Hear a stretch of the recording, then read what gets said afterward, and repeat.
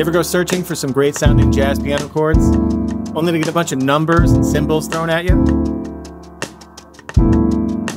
B flat, sus 13, sharp 11, flat 9. There's a triangle in there for some reason.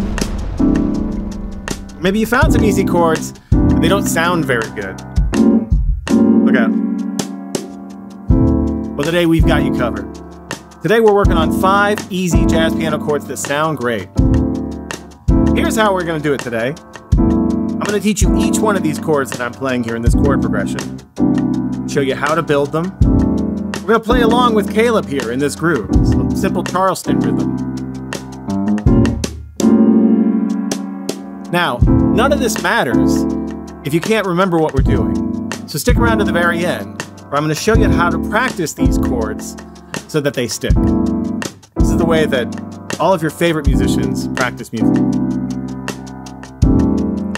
Let's check out our first chord here. The D minor chord. Check it out. We're going to start with the left hand, with a D. We're going to add an F with our right hand. Skip a note, add an A, the right hand. Skip another note, add a C. Skip another note, add an E. That's a D minor 9 chord, but you don't need to know any of that. You just gotta know it sounds good. Now let's take our left hand, let's drop it an octave, shall we? Let's try it. Sounds really good. Play with us here, groove out. Again, our simple Charleston rhythm.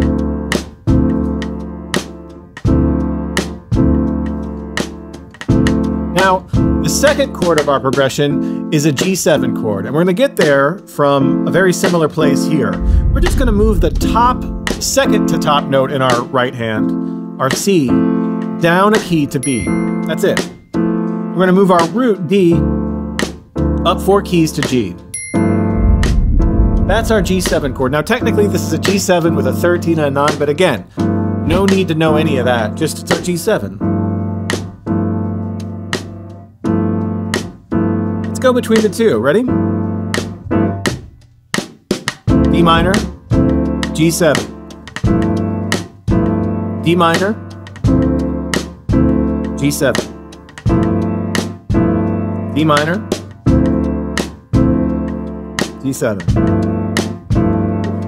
Feels great. 2 more times.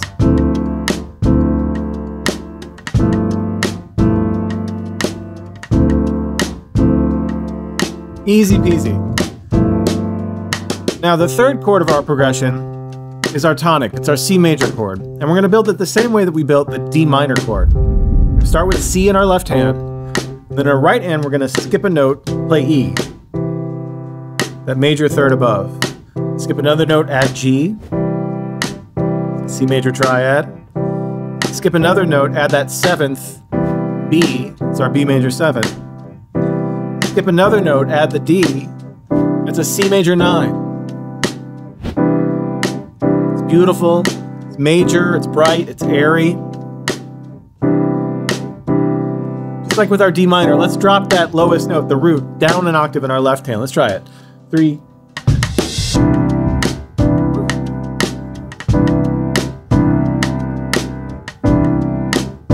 It's infectious. See if you can really lock into the pocket here too.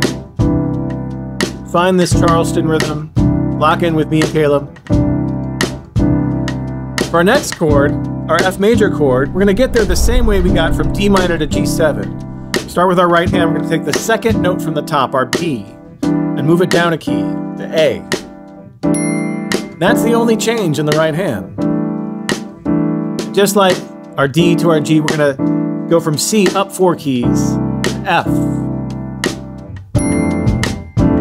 Here's our F major chord. And again, it's an F with a 9 and a 13. It's just our big F major sound.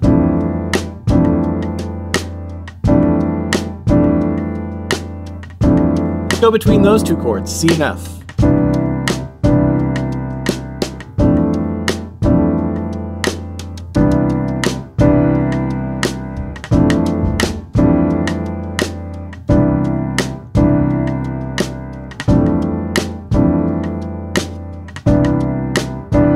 Now here's our last chord.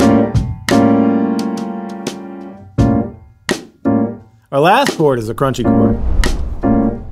It's an A dominant 7th chord. It's got a flat 9 and a flat 13, all those symbols again, right? We don't need to know any of that. We just need to know that it sounds super tense. You're thinking, Adam, why would we want to play a super tense chord? Well, because it's going somewhere important, which I'll get to in a minute. Before we get there, let's talk about what this is. We start with our right hand, we start on G, we add a B flat above that, go a minor third up from that, a C sharp, and a major third up from that, an F. In our left hand, we hit an A. It's an A dominant 7th with a flat 9 and a flat 13. It's big and crunchy. It's unstable. It doesn't want to stay here. It's probably tensing up right now as I'm playing this. But what it does do is go somewhere. Where does it want to go? Back to our first chord. How great is that? D minor to G again. To our C. Our F. Back to our C. Now here's that big A chord. Let's do that again. Back to the D minor.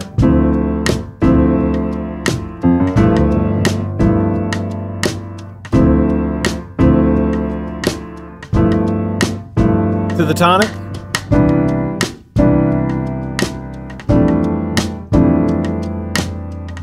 Here's our A chord. Check out the hit. Two more times here.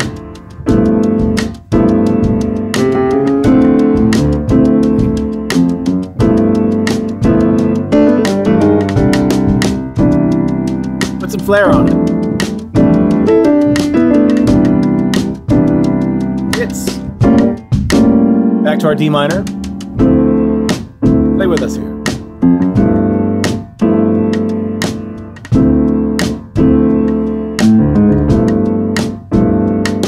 C major, F major, C major. Here's our hits on the A. On the 1.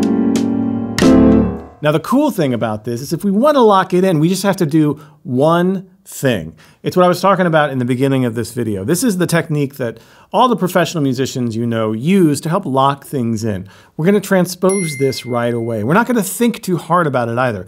We're just going to try to hear this. So we're going to take it up a perfect fourth to the key of F, which means that we need to start on a G minor chord. So we're going to build it just how we built our D minor, but just in the key of F. 2, 3. So we start with our G, left hand, add a B flat,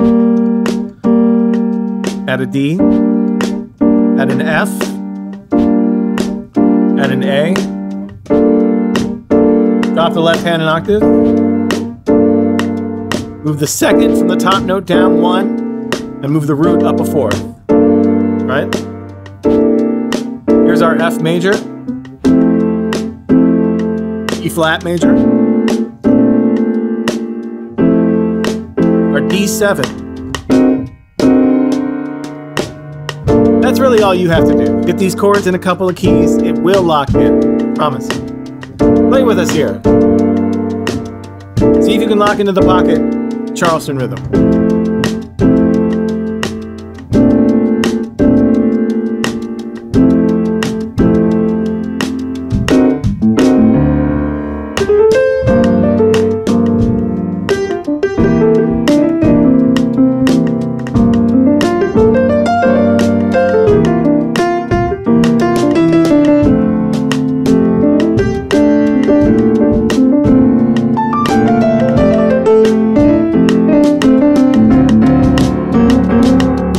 If you want to go on a deeper dive, we have a PDF of the 5 easy jazz chords etude in all 12 keys. Go to 5easychords.com to learn more.